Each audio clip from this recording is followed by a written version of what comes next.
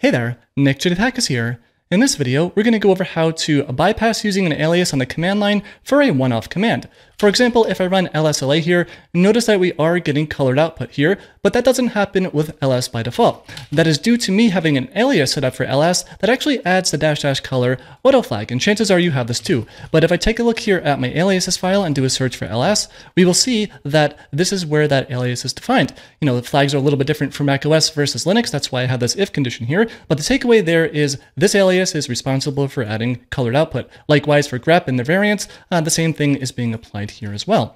But, you know, let's just say that you didn't want to use that alias, but you don't want to have to do any, really long-winded way to run that command. So there is a shortcut where you can just do / and the command that you want to run, and that is going to completely bypass your alias. That's not specific to ls, that's just bypassing aliases in general. We can see here that we're no longer getting the colored output. And there's actually a couple of different ways to do this. We can use double quotes, we can use single quotes, we can also just type in the full path to the command that you want to run, and all three of these solutions are going to bypass using the alias, or 4 if you want to count single versus double quotes. For me, I typically use the / one just because it's a lot easier to type. It feels very natural to do that, right? Less characters, and it's like /. It's like we're not aborting something, but kind of like not doing something, right? But yeah, that's basically how you can ignore aliases here. Now, are you going to really be using this in your day-to-day for ls? Probably not, right? Because typically if we're even running ls in a shell script and you don't want to have the colors or whatever, your aliases are not going to be picked up unless you typically source your aliases file explicitly in your shell script. But this may come up once in a while. Like for example, let's see, what could I do here? I'm going to echo out a file called A and also echo out a file called B here. And if I run the diff command, well, it doesn't matter how many times I wrote B there, but if I run the diff command here on A and B, then notice how I get a very nice colored output here. This is very similar to what you might see if you were using the Git tool to do a diff here, but this is not inside of a Git repo, right? This is the normal diff tool. And the reason that it looks like that is because I actually have an alias set up here for the diff command that actually runs a diff with that -- color as well as -u.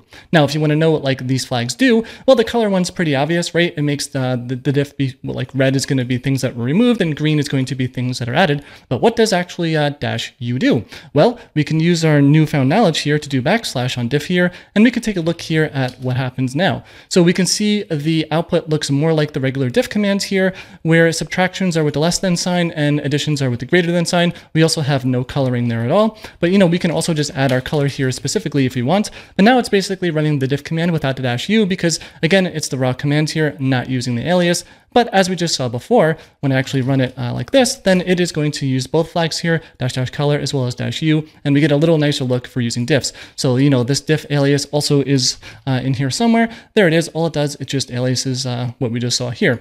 So, maybe for certain things, it's a little bit easier to read this way. Realistically, no, it's not. It's usually this way. It's a lot easier, but that's why I created the alias, right? Like 99% of the time, you're going to want to use it. But, maybe you can think of some better use cases on when you might not want to use an alias. Let us know down in the comments below when you're actually using this trick, or maybe what aliases you have set up that you use most of the time, but sometimes you don't want. With that said, if you have any questions about this, also let me know in the comments below. If you liked the video, please give it a thumbs up because it helps a lot.